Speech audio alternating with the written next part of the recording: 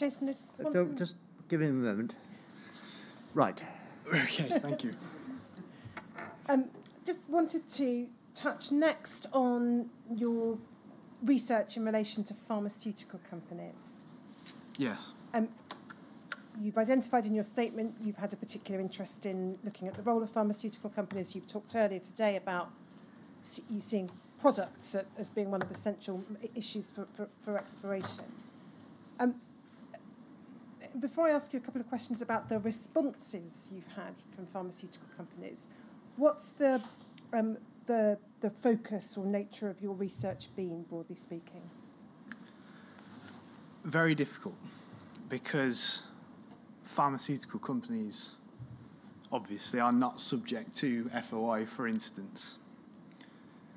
One of the things I did notice in the HIMA 22.1 series we were talking about was there was a significant lack of that kind. That was the kind of documentation I thought should have been there that wasn't. So for a lot of that kind of research, it's been based in either books, such as the Douglas Starr book that people will be familiar with, but also our friends overseas.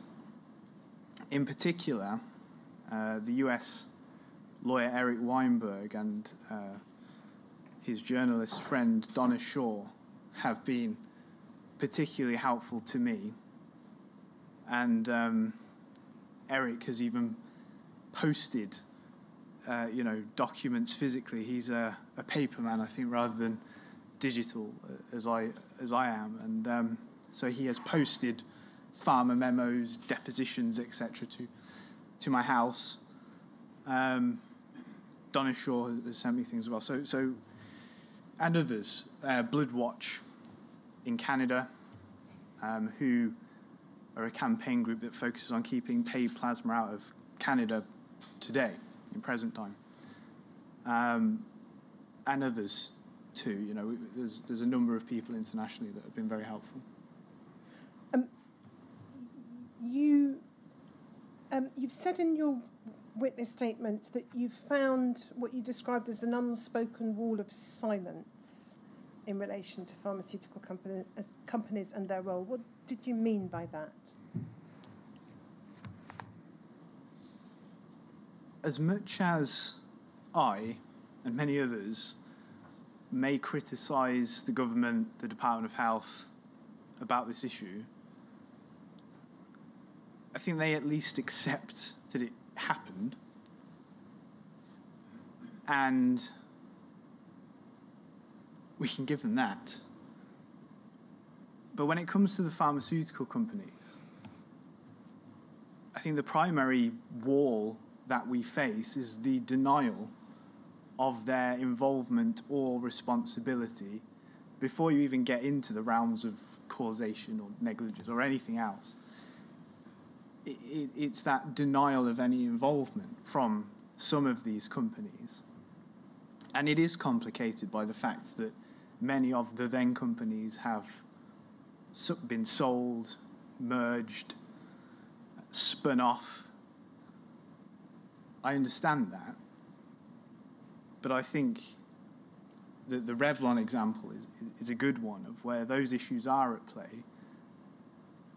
But there needs to be an acceptance that a company's history did involve people suffering serious harm and dying. And you can't just focus on the good stuff as much as someone in marketing and PR, I understand it's not a good look. In relation to Revlon, I'll refer in a moment to a witness statement we've had on behalf of Revlon Inc., the current incarnation. Yes. But you I think flagged up a memo from 1986 that you wanted to refer to. It's JEVA 5084.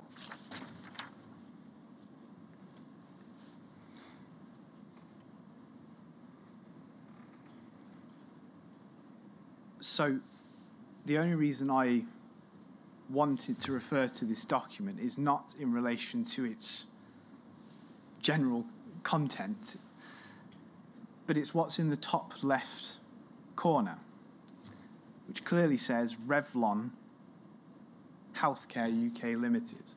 But as well as that is where it says Revlon, the logo is the same logo that Revlon Inc. use today, which is characterized by that interlocking LO. That is the Revlon logo that's in use today, and that can be seen on JEV A62. So 5 zeros and then 62.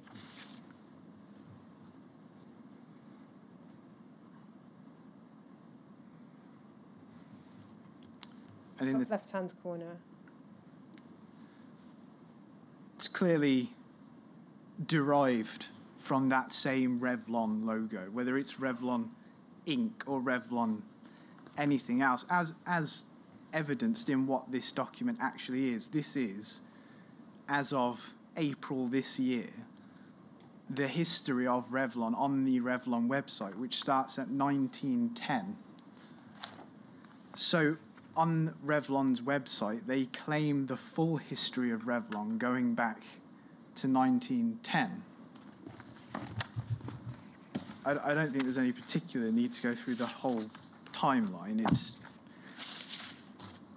pretty, extensive. It might be worth looking at page 5 of this document, though, which is in relation to 1932, where it says Revlon is founded.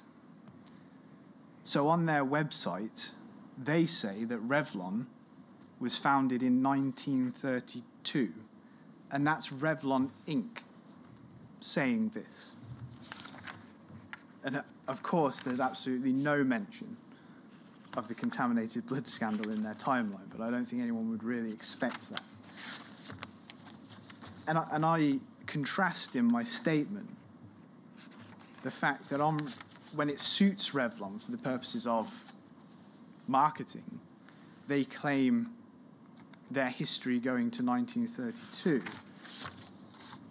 But in the email sent to my legal representatives, they say otherwise. And that, I think, is WITN 1210034.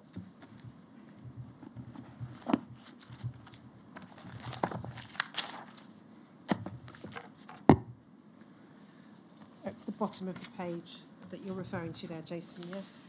Yes, this email was sent to my legal representatives by Revlon's general counsel in New York upon them finding out about the protest that Factor 8 had organised outside of Revlon's London headquarters in, I think, 2018. And what they essentially say here is that Revlon Inc. has no connection to the events of the 80s, to summarise it. They say they have no connection to Armour Pharmaceutical Company and describe the various commercial sales of Armour. And so the point that I draw is the final paragraph there. They say the current Revlon Inc. was created on April the 24th, 1992.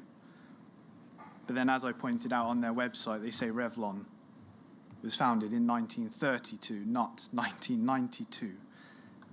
I understand that they seek to draw a distinction between Revlon Inc. and Revlon as a whole. It gets very confusing.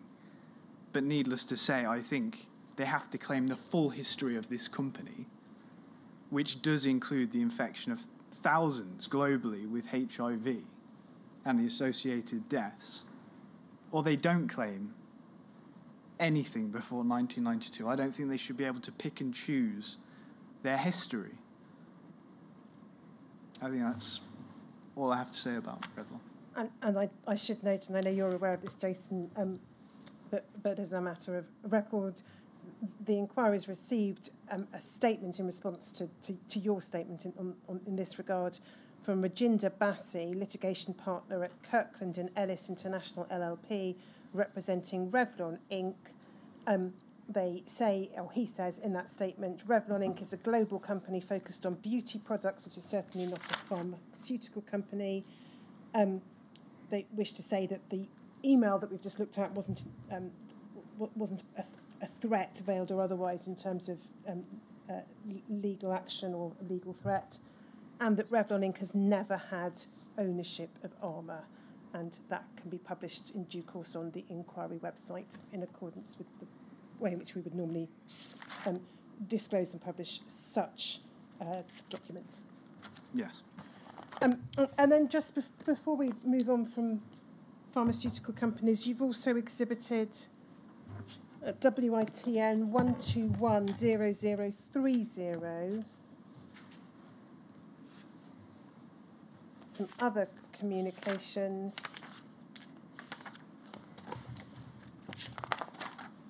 I think if we go to the third page, there's a communication from Pfizer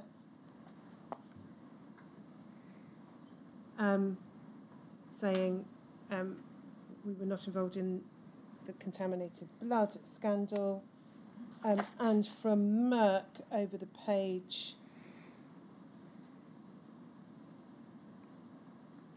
drawing, I think, a distinction between Merck, an affiliate of Merck Darmstadt, Germany, and Merck & Co. Inc., trading as MSD or Merck Sharp and Dohme.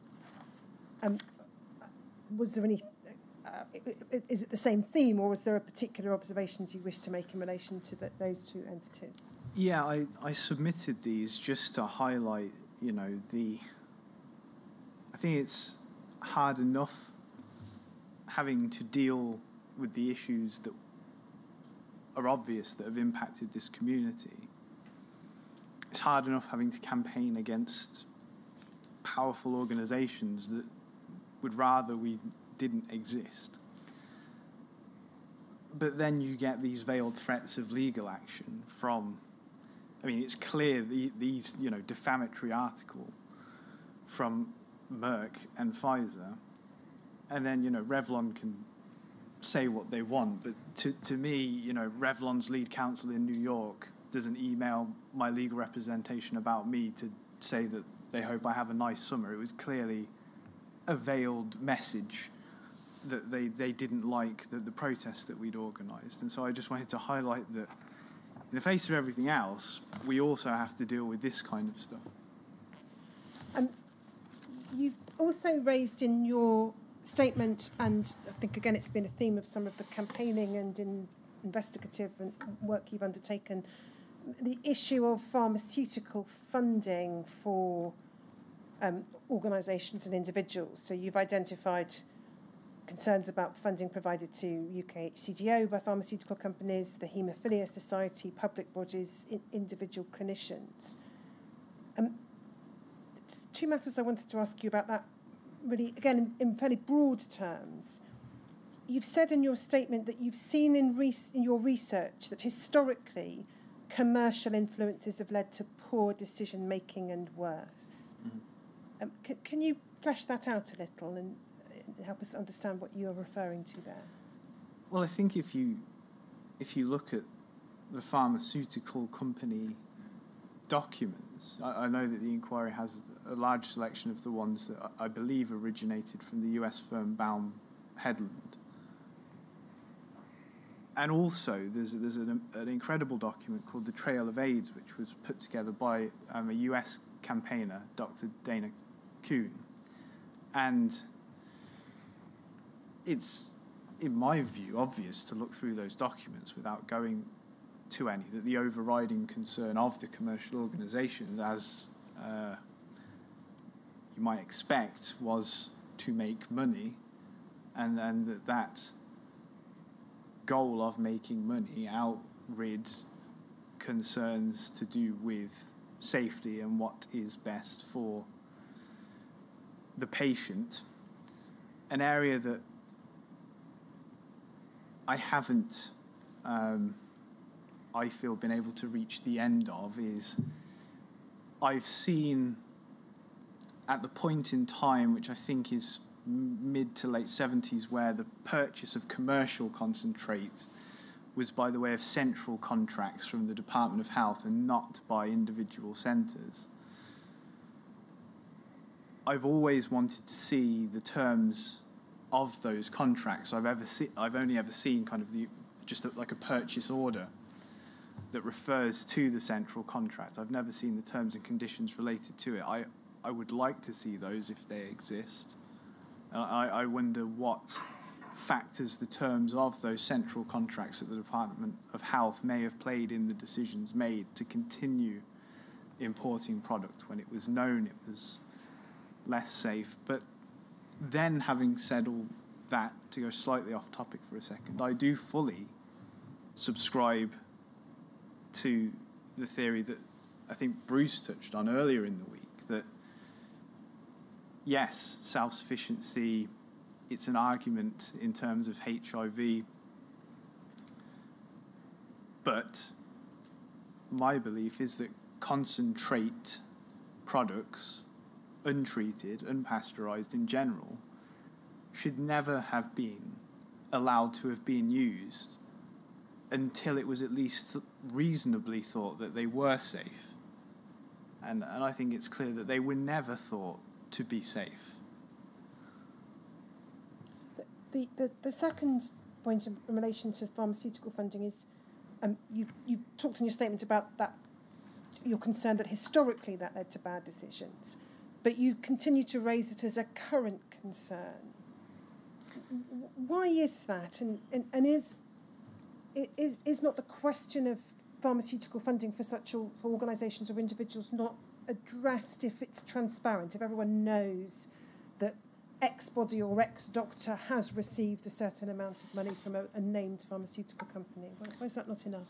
I think it depends on the setting, and particularly when you're dealing with this issue. It's not only about actual conflict, but also about perceived conflict. And I think sometimes it's easier for our community to see that as opposed to those in power, where if it was the other way around, I'm sure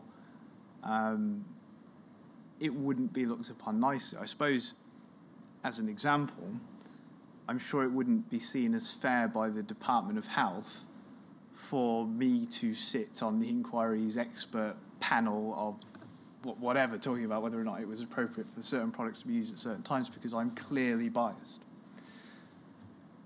So when it comes to things like pharmaceutical funding, if an organisation is taking funding, I think if it's spelt out exactly what it's for, then maybe that helps. But there's still the perception of it. And by that, I mean, let's say with the Haemophilia Society, for example, in Revlon's response to criticism we were just talking about, they say in there that, as far as they're concerned, ultimate responsibility for ARMA now rests with the pharmaceutical company Sanofi. If, without looking at the Haemophilia Society's latest reports, but if the Haemophilia Society then accepts financial contribution from Sanofi and has this relationship with them, when, in my view, this company still has not had justice and redress in relation to ARMA, I would suggest that a more appropriate approach would be to say to Sanofi that we want nothing to do with you. We will not promote your products or your open days or anything you do until you deal with this long-standing issue where people have been seriously injured and have died because of the actions of a company that you're now responsible for. I don't buy into the notion that was mentioned about, well, if we can get 10 grand out of them, then that's good for us because we can use that money to do some good. I mean, what's 10 grand to this community? It's nothing. You know, Factor 8 in our latest fundraiser, and we don't have any paid employees, we don't have any fundraisers. By me putting a post on Facebook, we raised 4 grand in 30 days. Now, it's a small amount of money, But it goes to show that it's not actually that hard to raise money when you've got a cause that people believe in. And I don't buy into the fact that these things can't exist without farmer money. I think they can, and I think it's defeatist. And perhaps you've got the wrong employees. If you can't do that, I think there are talented marketeers that could do that. Next topic I wanted to ask you about is I guess it could be described as another form of campaigning or investigation, and that's the trying to find out answers, obtain redress, the making of complaints, or asking bodies to investigate matters. Yeah. And there were just three I wanted to touch on. I'm only going to go in any detailed sense to the third. The first is in relation to the police. You say in your statement you made contact with the West Midlands Police and then the Metropolitan Police because you wanted to raise issues relating to potential criminal liability in relation to contaminated blood. What response did you get? When I contacted the West Midlands Police, I don't know if you want me to mention the specific allegation and the name of the person. It's a matter of public record. It's not redacted in your statement. You're free to mention it. So, going back, I believe, to the late 70s, very early 80s, there was an individual, a Dr. Mark Patterson, who was stealing blood plasma and selling it to what was the equivalent then of Novo Nordisk now. Stealing British plasma at a time when we were trying to achieve self-sufficiency and selling it overseas on the black market. Dr. Mark Patterson was tried at the Old Bailey and he was convicted. Criminal theft. Upon learning about this, and keeping in mind that was considered at the time in terms of a theft and nothing more, and I don't know what the law is around criminal trials and if they can be opened back up in certain ways or not, but morally I felt, at least, that given what we know now about self-sufficiency and the way things could be different in terms of people died, no doubt, because we weren't self-sufficient, and they wouldn't have died if we were, I felt that maybe I could try and entertain the police in the idea that Dr. Mark Patterson's case should be reconsidered in different terms because his actions arguably could have led to deaths. I contacted the West Midlands Police about that. Whether they were the correct organisation or not, I don't know. But they were my local police force. And whether or not that was the specific allegation raised or not, the response was, I heard some tapping of keys on a keyboard, and whatever search term the woman on the phone had put into her computer, the response I was given was that, there was this inquiry, the Archer inquiry into this stuff, it's been dealt with already. And I was trying to then explain, no, this, what I'm saying to you was not considered by Archer. This is nothing to do with it, but it wasn't considered by Archer. And I was trying to explain to her it wasn't a statutory inquiry. You can't rely on that inquiry as some kind of official investigation into these matters. But the answer was no, this has been dealt with. This is, didn't want to know. Goodbye. And then I did try and raise the same issue with the Met Police as well over the phone. And to be fair, the response was slightly better in that the person I spoke to took some notes and said he'd refer it to the relevant department. I did ask if there was any way he could give me some kind of reference number so that I could maybe follow it up and see if there was an update or what they decided to do with it. But he said, no, we don't do that. I'll pass the information on. And he was quite adamant that there was no way he could give me any kind of reference number to follow it up. So I never received any kind of update either, so I take it that went no further either. So that was my experience with the police. And then in relation to Dr. Rejman, you have made a complaint to the General Medical Council. Yes. and the response you've received from the General Medical Council, I mean, we've got it, so we can go to it if necessary, but I probably don't need to, is that they've placed any investigation on hold pending the outcome of this inquiry. Is that right? Yes, that's right. And then the third area of complaint I was going to ask you about was the Health Ombudsman. Yes.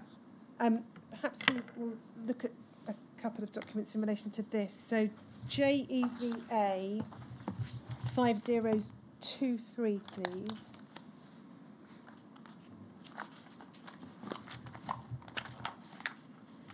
In fact, I think we can probably go to JEVA 5024 because that's the covering letter rather than the report. So just so that we can understand this, the complaint is by you, it's about University Hospitals Coventry and Warwickshire NHS Trust, and it's about your father's records, is that right? Yes, this dates back to what some people will remember was ventilated in the 2017 BBC Panorama documentary, where the Trust had told me for well over a year that not only did they not hold records for my father, but that he was never a patient there. And they had told me this many times. I would make in-person visits over the phone, email correspondence. I'd asked over and over and over again. Same response every time. In the run-up to BBC Panorama being aired, the producers sent a right of reply to the Trust saying basically that Jason says he's tried to get the records for over a year. You say you don't have them, just want to make sure this is the case. Within a day of that happening, the Trust had gone back to the BBC saying, oh, we've just found 3 volumes of Jonathan Evans's medical records. And bear in mind, the Trust never told me. The BBC told me. I then had to apply to the Trust to get the records, and eventually, months later, I did get them.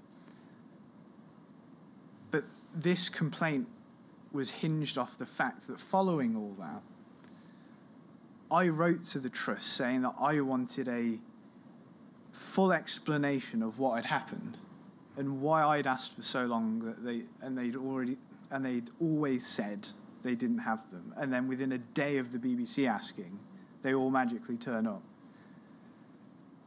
I got many different stories, 3 different stories, I believe, which are outlined in this complaint. And I'm not sure if we need to go to specific bits, but the long and short of it is that the Ombudsman did find the Trust guilty of maladministration, as outlined at the start of paragraph 1. I don't think it makes any difference at all to the point that you're making, Jason, but just as a matter of strict technical accuracy, I think they say the Trust found the records within 2 days. So within 2 days of being contacted by the BBC, but your point is the same. Yes. So the Ombudsman found maladministration, that was February of this year. What's happened since then? Well, I think it might be at the end of this report. We go to page 6, please. Shomik, we can see the recommendations. Yes.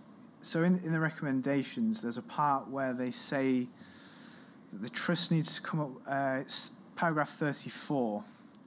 We recommend that within 2 months of the date of the final report, the Trust prepare an action plan, including what it sets out there. And this report was I don't know if we can go back to when it was dated on the... The decision's the 26th of February 2021, and that's also the date of the letter to you, yeah. And which says I've also sent a copy to the Trust. And so as of today, that has not happened. And I actually received an update last night from the Ombudsman, out of the blue, saying that they still have not heard anything from the Trust. Off the top of my head, I believe the Ombudsman has said that they'll give them a couple of weeks, and if nothing further happens, it will be escalated. wanted to then move to back to the question of ministers and ministerial interactions. Start by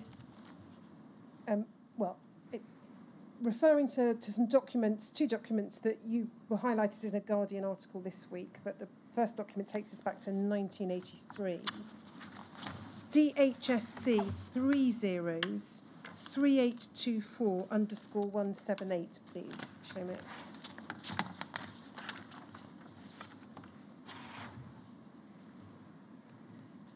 Now, this is a letter, the 4th of May 1983. We, the inquiry, have it as material provided to us by the Department of Health. But how did you obtain the material? Was that, again, through Freedom of Information? No, this is in one of the LIE series of documents which have not, up until this inquiry getting off the ground, been at the National Archive. And my suspicion is that the inquiry had sight of those documents, and then afterwards they've ended up in the National Archives. I don't believe those documents have in full been disclosed to any of the core participants at this stage, only one of the LIE series. But I'd gone physically to the National Archives in the light of waiting for that disclosure from the inquiry. I thought it might be helpful to our legal team to go physically to the National Archives to get them faster from there. So I'd been doing that, and whilst doing that, this was one of the sets of files that I'd got physically from the archive. And we can see, if we just go to the top of the page, it's from Hugh Rossi MP, 4th of May 1983. It's addressed to a constituent, a Mr. Spencer, and we can see from the second paragraph that Mr. Rossi is a minister in the Department of Health and Social Security, but on the social security side. And you've noted, I think, and drawn attention to the last paragraph of the letter, which says, as regards AIDS, I will ask for figures if they're available and agree with you that it is an extremely worrying situation, particularly as I read in the weekend press that the disease is now being transmitted by blood plasma, which has been imported from the United States. Yes. Now, as I understand it, Jason, please correct me if I'm wrong, you've attached significance to this document in two ways. The first is to juxtapose what's said here by Mr. Rossi with the Department of Health line of no conclusive proof. Yes, and in particular in the Guardian article, it was drawn with Ken Clark's statement in the November of '83 saying there's no conclusive evidence that AIDS is transmitted by blood products. And we'll no doubt be looking in later inquiry hearings and with later witnesses at precisely those types of statements in '83 and '84. Yes. So that's the first point you've made about it. But the second point you've made about this letter requires us to look at a document from 1990, DHSC 00469420_084, please.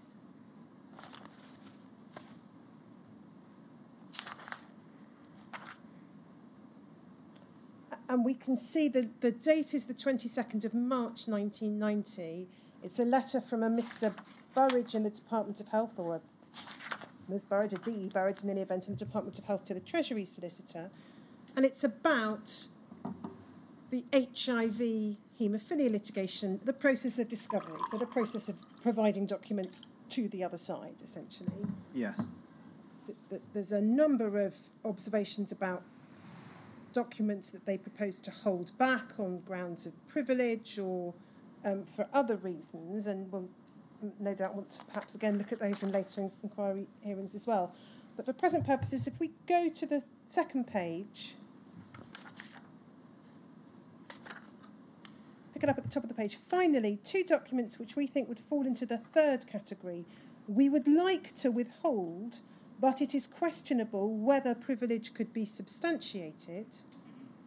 First is a minute from 1978. And then the second is the Hugh Rossi letter that you've dug out of the LIE files. Yes. With the observation being, the problem with this letter is that the minister appears to be saying or reporting from what he has read in the press that AIDS was being transmitted by blood plasma at a time when statements were being made that there was no conclusive evidence that this was so. Yes, and I mean, clearly, the importance of this is that, you know, I think many of those in our community, and perhaps the inquiry, would say that there was awareness of AIDS in blood products long before even the May of '83.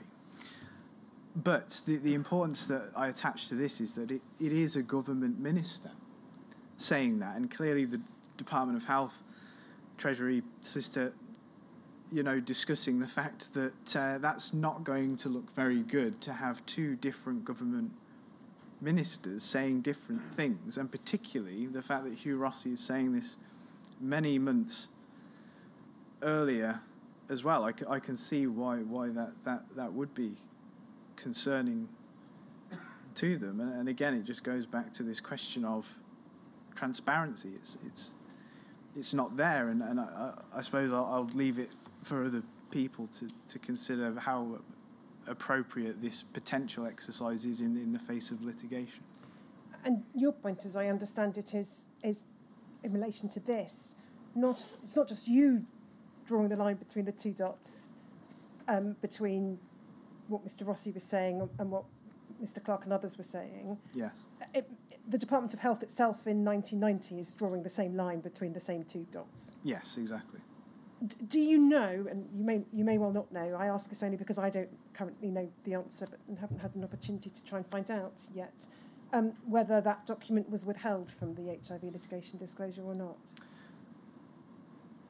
The problem I have in answering that question at this moment, I think the answer to that can be found in material we may have acquired elsewhere, and I'm not sure what the... That's fine, I understand. The next topic, again, still just sticking with issues relating to ministers, two further matters. One, I think, will require us to go to a document, the other won't.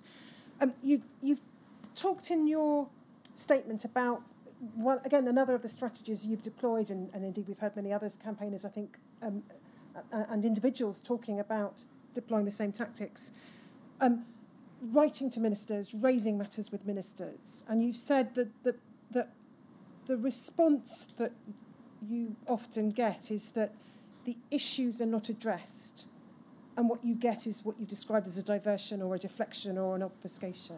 Yes.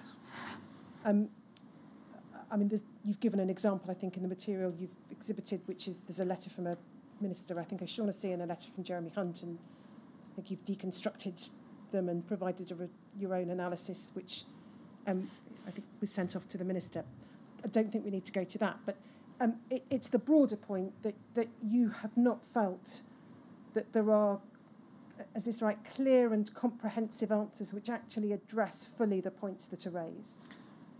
Totally. And it can be seen not only in that documentation, which is really, and amazingly, I was amazed at that point in time that they began to argue with me, which I thought was great, on the technical aspects of, you know, heat treatment and all these other issues, rather than just giving a generic response. But you see it in all the other aspects as well. You know, just as an example, there was a recent letter that Tony Farrugia and Lauren Palmer sent to, I believe, Penny Mordaunt, about the lack of inclusion of those that have lost parents or those that have lost children in the current support mechanism. And the response that came back just completely didn't deal with the issues they'd actually raised, and made the suggestion that to do that, it said we are not considering any structural reform at this time. It left me thinking, why is that structural reform as opposed to the recent announcement and the things that have been changed? What is structural reform, and what is whatever they're suggesting it isn't? And that's just commonplace. I think maybe everyone sitting here that's impacted by these events, that's wrote to the Department of Health or the Cabinet Office, will have written a letter where they then get a response and say, well, that didn't answer my question. that didn't address my issue. That's just par for the course. That, I think, takes me very neatly to my penultimate topic for you, which is about financial support and compensation. And there are two strands to that I want to ask you about. First of all, in your statement, you say that that you, Factor 8, campaign for compensation to be paid on a proper legal basis similar to the Republic of Ireland. I think you were giving that as an example rather than a model that must be followed. Again, just in broad terms, what did you see as the advantages of such a scheme, and what response, if any, had that campaign resulted in? Well, it was myself that in the January 2020 meeting with Oliver Dowden and Nadine Dorries put forward this notion that they should be engaging with us on a compensation framework now, and I was supported in that by a number of individuals that were there, and what followed. We were pushing that because of the fact that, well, on one hand, because we now have the public inquiry, and the nature of our goals was public inquiry, compensation, accountability. We had the public inquiry, which to some extent will help with the third point of accountability. And so it was seen that in the meantime, let's go after the compensation point, push that. The current exercise announced around that, it did catch us off guard. I don't think we were expecting such an exercise to be announced. I think we saw it working differently, but needless to say, we welcome it.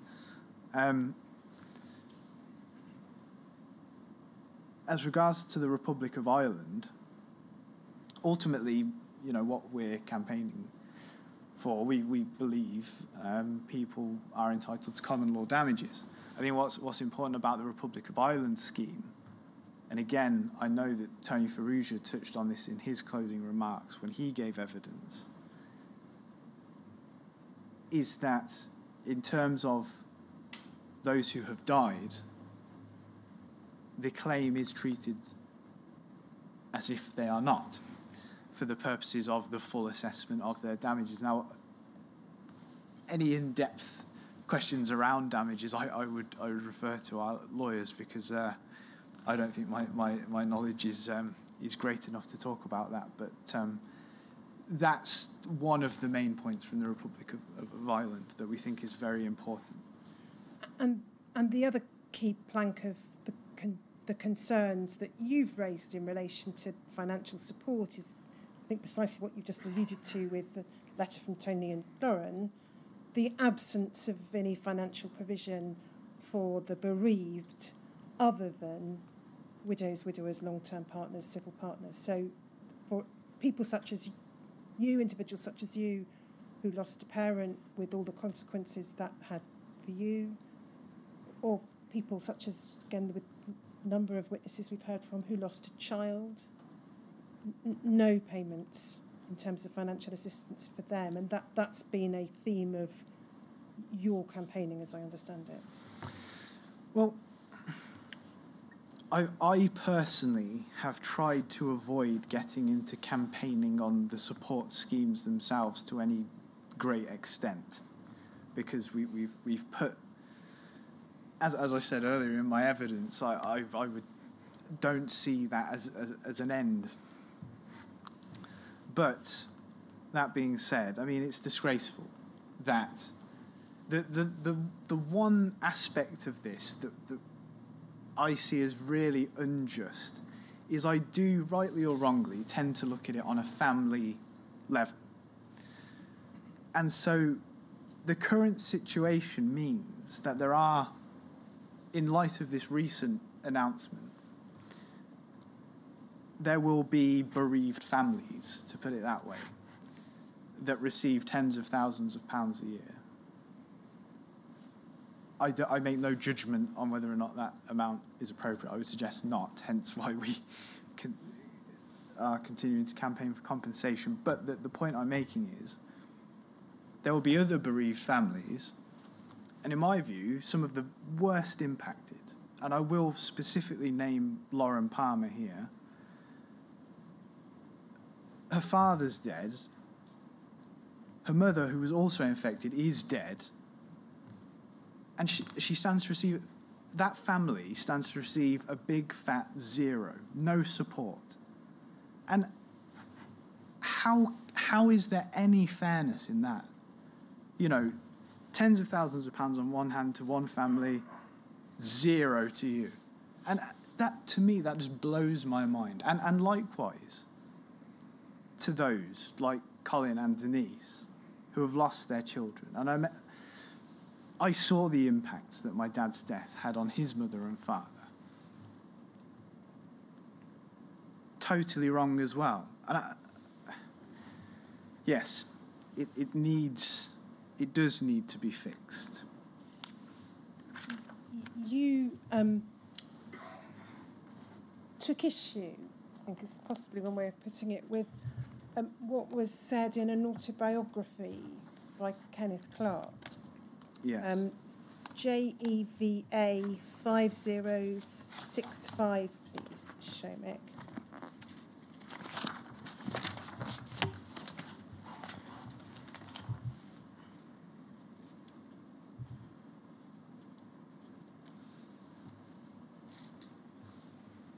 So this is an extract from Kind of Blue, Mr. Ward Clarke's autobiography.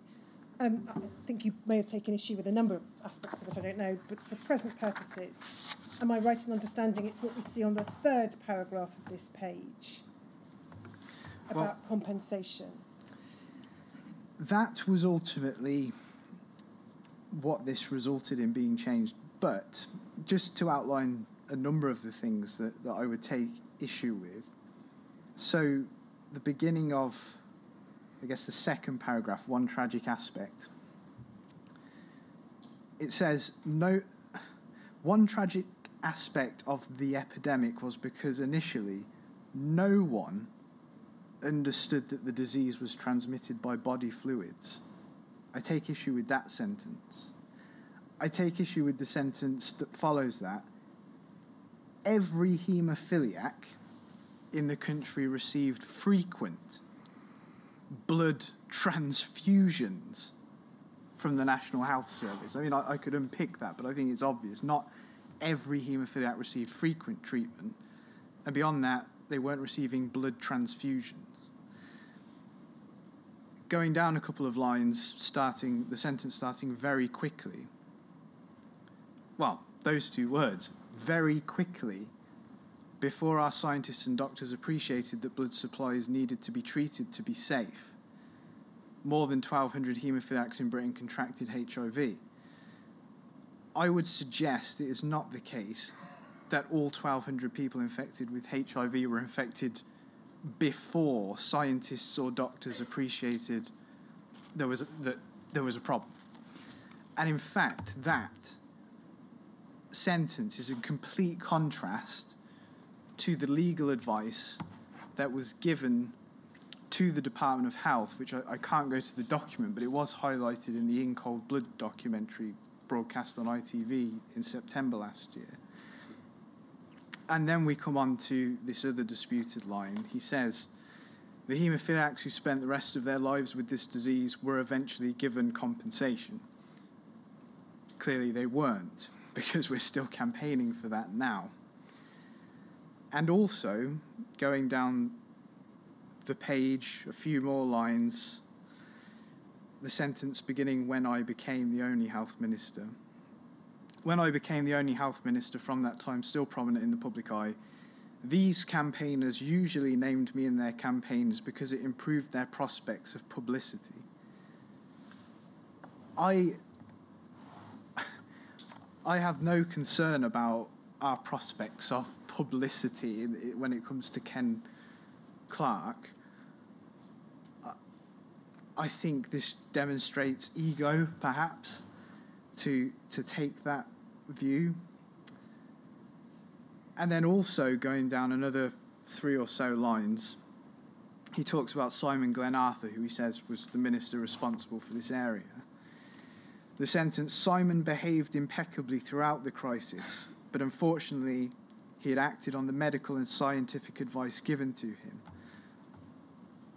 I have little doubt the inquiry has access to the various letters sent by Dr. Peter Foster when he was at the ASTMS to Lord Glenarthur, telling him that factor concentrates should be withdrawn and we should stop importing product from America due to the risk of AIDS, and the various rebuttals he received. So to say the medical and scientific advice in somehow was that shouldn't happen is wrong, because the documentary evidence doesn't support it. So there's a lot about this page I don't like.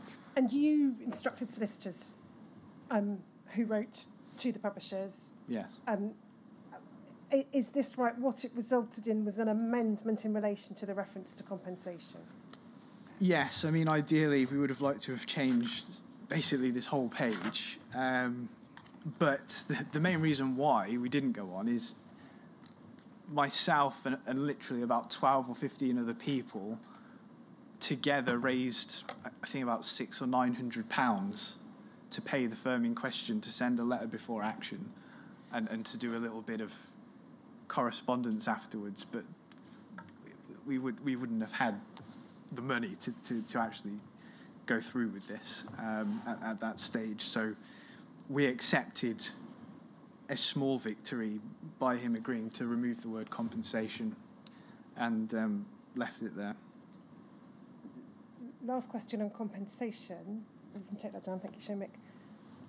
Compensation is, it would appear, now actively under consideration through the appointment of the independent reviewer, mentioned a few moments ago, being something that, as it were, came out of the blue a little. Could we just look at one document? It's a parliamentary question and answer from yesterday or the day before, RLIT 40661.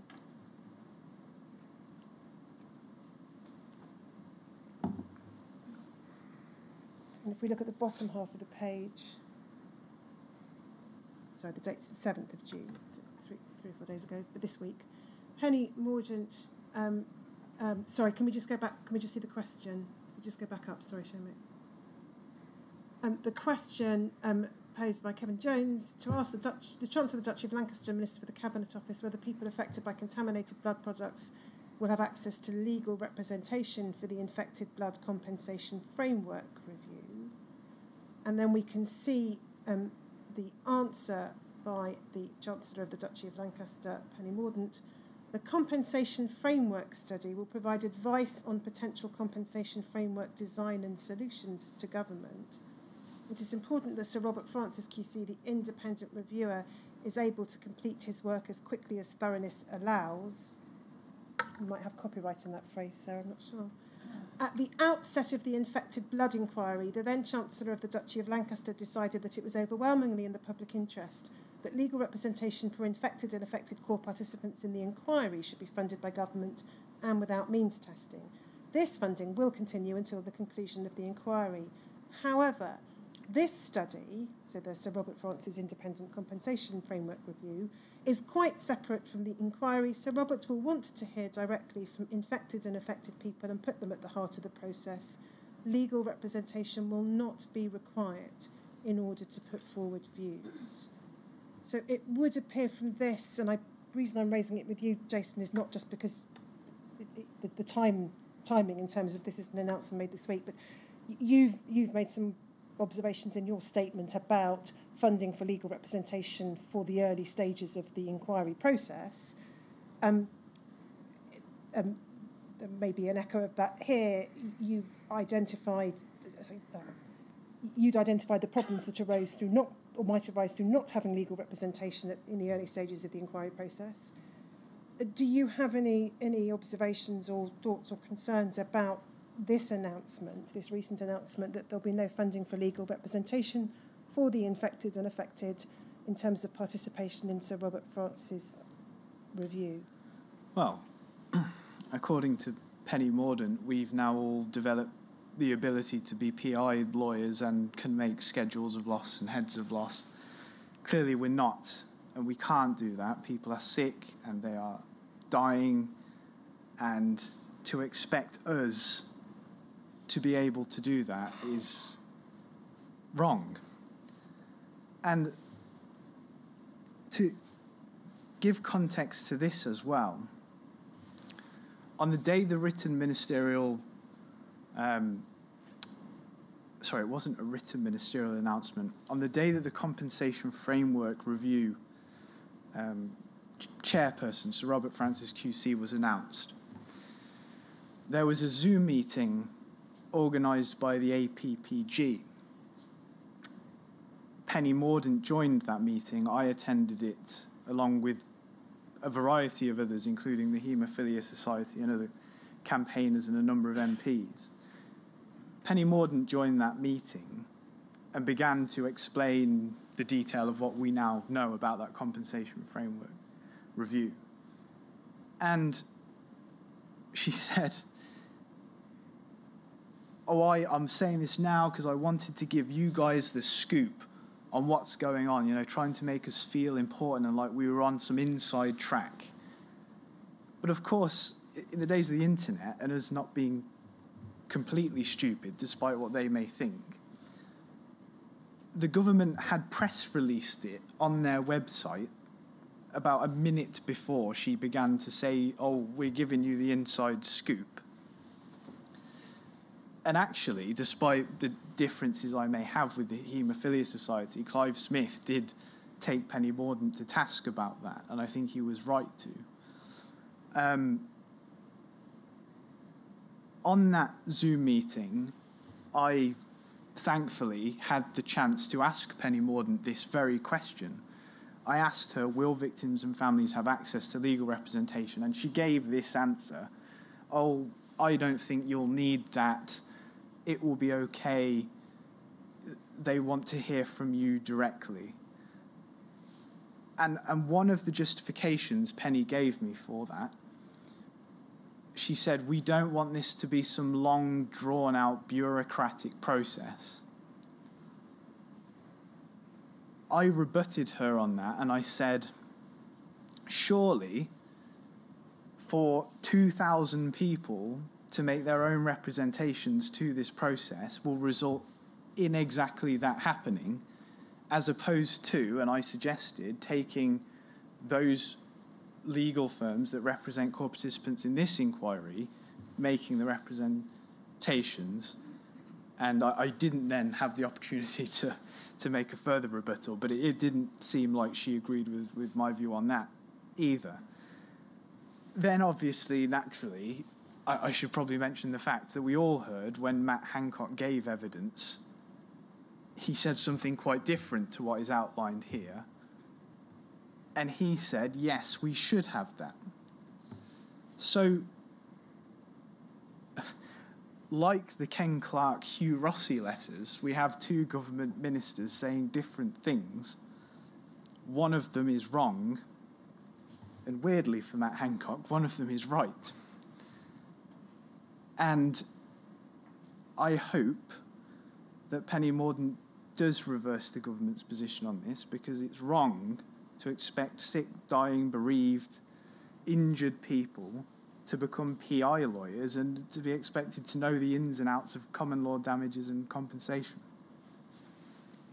The last matter, I think perhaps I should just say this, that it's independent of this inquiry, but we do expect that Sir Robert Francis will come to give evidence here and explain what his review amounts to. And of course, any proceedings here are open to will be a forum in which the core participants will be represented. They will be represented in the way that they have been at appropriate expense. And I would expect, if submissions arise, that there are plenty of highly experienced PI lawyers involved in the inquiry from all parties who can make appropriate representations to me. Yes. So that's all I think I have to say at the moment. That will, of course, be after Sir Robert has produced his report. Yes. And as I understand it, your concern is about input into the report. Yes, correct. Obviously, it's a question of process, and what I'm talking about comes after the proposals are produced. Yes.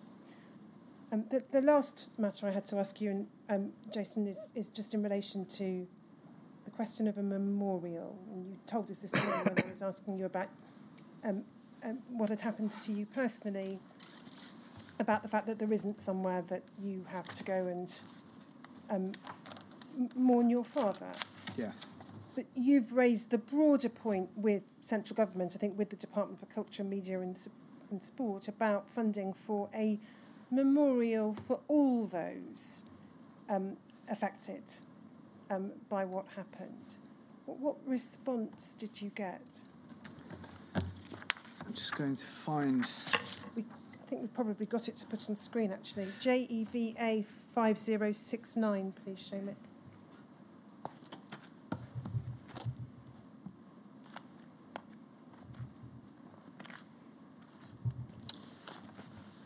I've got at _0006. It's not the response, but I think it's an insight into the thinking.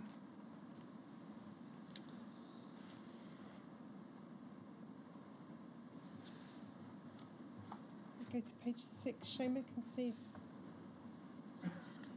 Is that the email to the Department of Health? This is the correct document, yeah. So,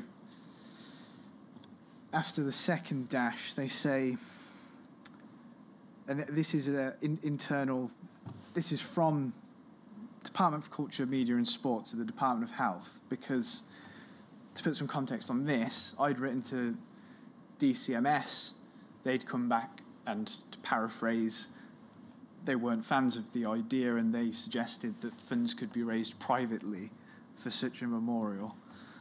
And I'd then written back to them and said, you should speak to the Department of Health. I don't think you understand what the contaminated blood scandal is. Again, I'm paraphrasing a longer letter. So they say here, we don't decide who should and shouldn't have memorials, but can only advise how they might put to do it themselves.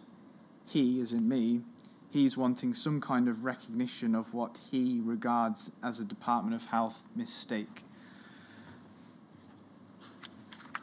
That's the most of their thinking, as in the Department for Culture, Media and Sports thinking I've seen in relation to this. It saddens me greatly, and I said something about this in my statement, that heard Bill talking this week about how in Scotland, I've seen the fundraisers online for the Scottish Memorial fundraiser. It's a very noble effort, I get it, but it's disgraceful that that's going on. And I think the reality is that what, in my view, would be an appropriate memorial for something where thousands of people have been harmed and have died,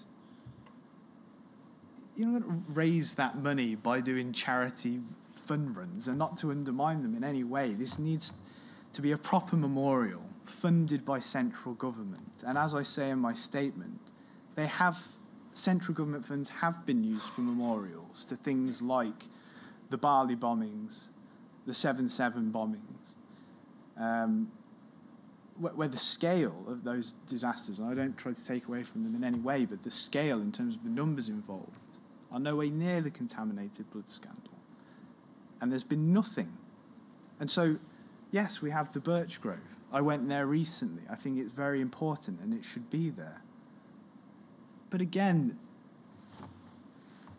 and I applaud everyone involved in that effort, and I can see why it was needed. But again, a piece of stone in the middle of a wood in Swindon is not the place that this community should have. It's not appropriate. What's clearly appropriate is something in a central. I think there should be something in London, and I think I mentioned in my statement that I believe it was with the Bali bombings memorial that was placed outside of the Foreign Office as a reminder of what can happen when not all steps that could or should be taken are.